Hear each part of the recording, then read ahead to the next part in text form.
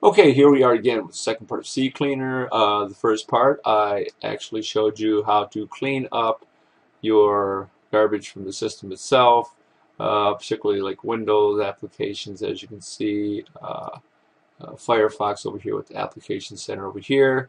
If you have any further questions about this, please don't hesitate to contact me, leave a post, comment down here, and I'll respond as quickly as possible. Today is about the registry. The registry itself is very unique, and that it eliminates, removes all extensions. It removes everything in a registry is pretty much junk that's left behind from installing and uninstalling different programs and programs that have been installed that have empty registry keys, among other things. It pays to remove all that junk just to go ahead and make your system much faster. Now, here's the tools part. The tools part is very, very significant because as soon as you click on your tools, you'll see uninstall, startup, system restore, and drive wiper. The uninstall is a good place to go. Usually Windows or Mac or whatever type of computer system you're using has the ability to uninstall programs, whereas CCleaner goes a little bit farther than some of the other things, because you'll find, particularly in Windows sometimes, whether it's Windows or Vista or Windows 7, sometimes it leaves behind the actual program name here. And what happens is if it does that after you've uninstalled it, you can come over here and delete the actual entry itself to clean it up. And then you go back to your registry and clean up from there just in case anything is left behind. You can also rename entries if it's an inappropriate name that you don't recognize somewhere within your system itself. You can come over here and click on this, rename entry, rename it so you can identify it and you know what it is, so it's not hiding someplace and you can't find it later when you're trying to uninstall it. Okay. If you looked, as you know, you can click over here and run your uninstaller and uninstall any program contained within this particular area here. And these are all your programs on your system itself. Startup is pretty nifty because of the fact that a lot of people who start up their systems, they're finding that it's really slow, and I hear a lot of people after they buy a new computer after several months later saying, man, my system is so slow, what am I going to do now?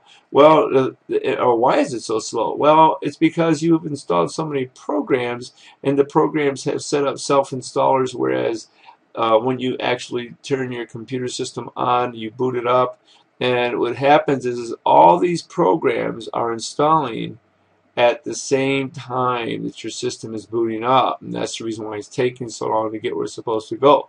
If you look at these programs, it may look like a lot. There's very, very few here. I cut it down. Anytime I install a program, I make sure nothing is left behind that I don't want left behind, or nothing is contained within this area right here, which is your startup area. And these are all the programs that are going to start up instantly when you boot your system up. And these are particular programs as you look at, like, I use Skype all the time, so I leave the Skype here in the Skype phone because I use it daily. As soon as it pops up, I like it to minimize in my tray, so if anybody pops in, and I frequently have people who do pop in, especially individuals I give tutorials to, and I find that those people need to have that type of access, and I give it to them. So I make sure this is right here. It's minimized in my tray, and I can see it when they are popped up. I can see how many people actually left a message as well. And other such programs that I use, if I don't use the program, believe me, the program is going to remove from here. How do I remove the program from here? Well, it's very simple. I'll highlight a program, such as if it's Jet Start. I'll come over here, and you got two options. You can disable it, or you delete it. If you don't use it on a daily basis, I suggest you delete that program. Just get rid of it.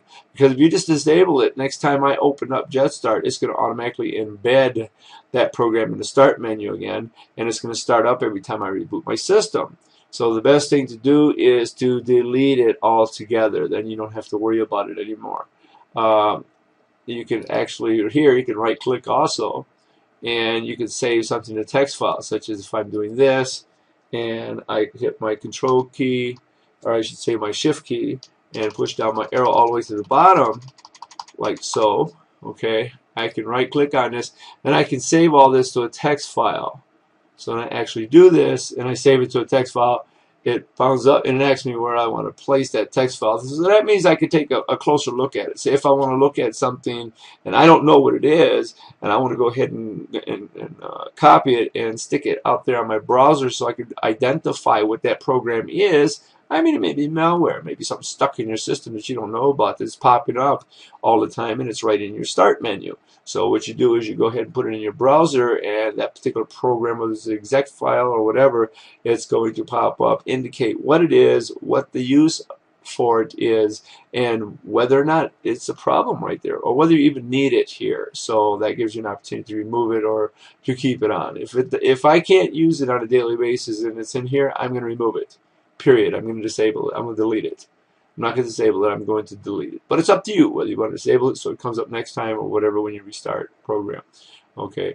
And then you have Internet Explorer over here. You have all these over here, and you're looking at what you have that are extensions for Internet Explorer. Okay, whether you use these extensions or help menus or whatever, such as, you know, what you're going to actually use. Like I use Snagit on a daily basis. I have Snagit set up as an extension there, and it's a helper. And what happens is I can click on it, it'll open up automatically, and I can use Snagit. Or for instance, if I use AVG, okay, in checking things in that regard on my system, when I'm using it in Explorer. I don't use it in Explorer very often. That's not my browser of choice. Mine is Firefox, Mozilla. Okay, that's my browser of choice. It's up to you as to what browser you wish to use. But if you use Internet Explorer, I suggest you go through here. And you can also delete it or disable it. It's up to you. Okay, and then another very powerful tool is System Restore. If I click on my System Restore, these are all my restore dates here. Whereas I was running into a few problems with Skype, it leaves particular areas over here. What happens is this takes up, each one of these, a lot of space on your hard drive. Okay, and I have seen some people with System Restore points from here for a couple of years, and what happens is you don't need them anymore. Keep an actual System Restore point, where you restored the system on here, or actually where you set up a restore point or designated your own restore point.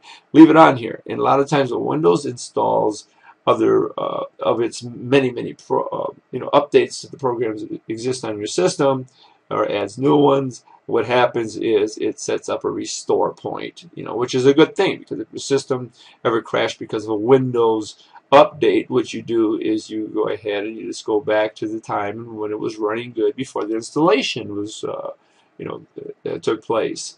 So in this case, say for instance I put home over here, it's on dated January 21st 2012 at 2:01 :38, remove Skype 5.5. okay, so what I'm going to do is the last instance is right here. Okay, it's going to show you everything except for the latest one is disabled by default, for the safety of your system. So you don't remove the most recent. Say if somebody wants to remove them all, it's not going to remove that particular one. That way, if you want, you have to have some restore point, something to get back to if your system is acting funny. Okay, so over here you can actually take this right here, and when you click on it, go down here and click remove. Okay, and it's going to ask you, all selected restore points will be removed. Are you sure you wish to proceed? Doesn't mean all, just the one you selected. I'm going to click OK, yes. So it's going to, and there it is, it's gone. Actually, what it did, it added more memory to my system, and I'll tell you what, some people have so many restore points I've seen where I've actually deleted several on a friend's computer, and it brought him more than 15 gigabyte, more than 15 gig of restore space, and I've seen others even more. So really take a look at this here, this particular area, to find out whether or not there is something you should really remove or keep. It's up to you. It's all up to you. And then you have something over here. It's called Drive Wiper.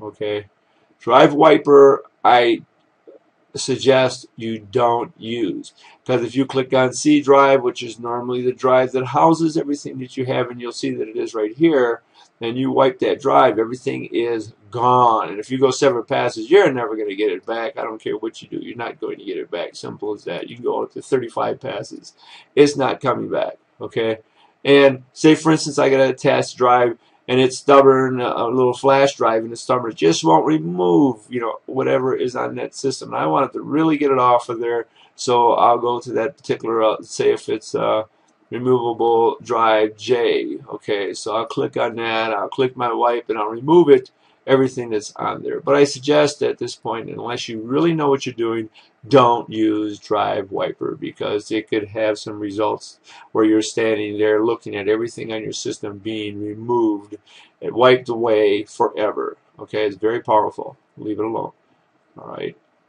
You have another one, which is your options. I think I'll go ahead and go over your options on the next video.